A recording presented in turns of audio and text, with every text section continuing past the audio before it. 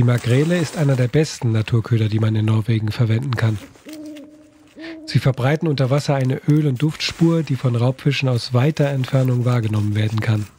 Aber zu warten, bis irgendein Fisch meinen Köder herunterwirkt, das ist nicht mein Ding. Der eigentliche Köder, den ich hier verwende, ist ein Gummitintenfisch. Den Link findet ihr in der Beschreibung. Haken und Assist Cord habe ich allerdings durch stärkeres Material ersetzt. Der Nachteil von Makrelenfetzen ist, dass sie leicht vom Haken gezogen werden können, daher immer mehrfach aufpieksen. Der Untergrund ist übrigens kein Schnee, sondern Frost. Tagsüber um die 0 Grad, nachts -2 und der Tau bzw. Raureif schichtet sich dann übereinander und bildet fantastische Eisblumen.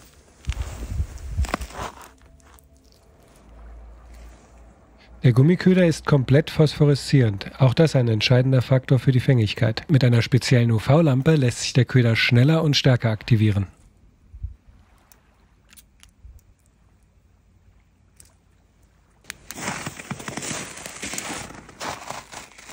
Eigentlich sollte es mit dieser Montage auf Seehecht gehen. Ich hatte einen Tipp von jemandem bekommen, der etwas weiter im Norden wohnt. Langsam über den Boden zupfen und ab und zu eine Pause. Quasi Slow Jigging mit Naturköder. Und da zupft auch schon was. Viel Kleinkram knabbert natürlich an den Makrelenstückchen. Hier sollte man Ruhe bewahren und auf einen großen Fisch warten. Die großen Haken bewahren davor, Kleinfische unnötig zu verangeln.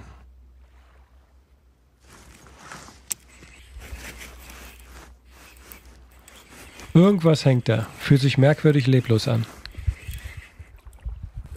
Taschenkrebse stehen bei Norwegern ganz oben auf der Speisekarte, schmecken auch recht lecker, allerdings ist es mir zu viel Arbeit und Schweinerei, den Panzer zu knacken. Falls sich jemand über die Beringung wundert, das ist eine spezielle Slow-Jigging-Route für das Boot.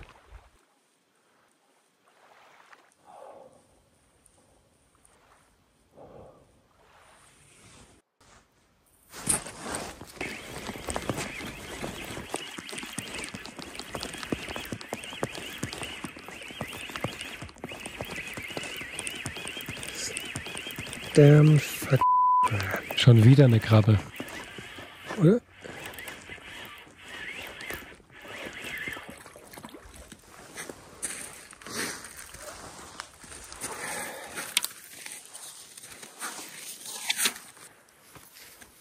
Ein Schwarzmaulkatzenhai bzw. Fleckhai. Auch der stand auf meiner Liste weit oben. Katzenhaie sind in Norwegen nicht geschützt und haben kein Mindestmaß und kommen tatsächlich zahlreich vor, wie ich feststellte. Dieser ist mir allerdings zu klein. Unter 60 cm wollte ich nichts mitnehmen. Dank der Montage und der Technik lässt er sich auch leicht und schonend lösen.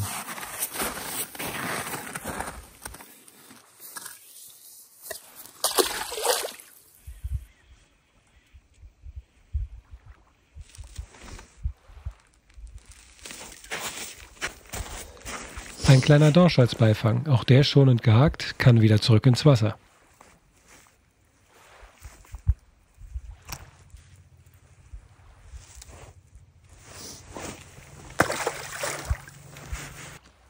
Und das Ganze mit Nordlichtern. Krass, da hinten glimmt es wieder richtig. Ein paar Tage zuvor sah es noch viel dramatischer aus. Diese Aufnahmen sowie das ganze Video wurde übrigens mit einem iPhone 15 Pro Max gefilmt. Kein Spezialobjektiv, keine speziellen Einstellungen, keine Filter. Auch die Fangfrequenz ist kein Fake. Die hier gezeigten Angelaufnahmen sind innerhalb von 30 Minuten entstanden.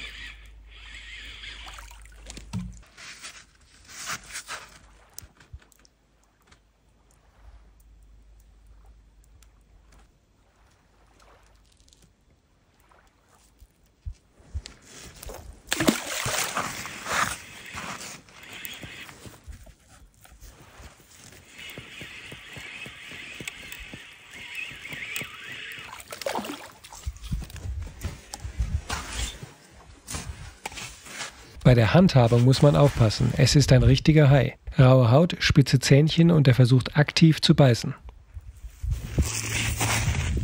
Das ist wieder der Schwarzmaulkatzenhai, ist mit einer recht schönen Länge. Ca. 65 cm. Den nehme ich mal mit. So sieht der Katzenhai am nächsten Morgen aus. Offensichtlich ein Weibchen. Das hätte ich auch vorher äußerlich erkennen können. Leider zu spät bedacht. Imposante Zähnchen, ein richtiger Mini-Hai. Ich hatte angenommen, Katzenhaie haben Normalzähne, so wie etwa Rochen und Glatthaie. Haifischsteaks haben mir in meiner Kindheit sehr gut geschmeckt. Daher wollte ich es erst mal gebraten versuchen. Beim Schneiden fiel mir auf, die Haut ist derart zäh und vor allem rau, dass sogar das Messer stumpf wird. Gebraten schmeckte es, naja, zumindest aromatischer als Pollack. Ich versuche es demnächst mal geräuchert.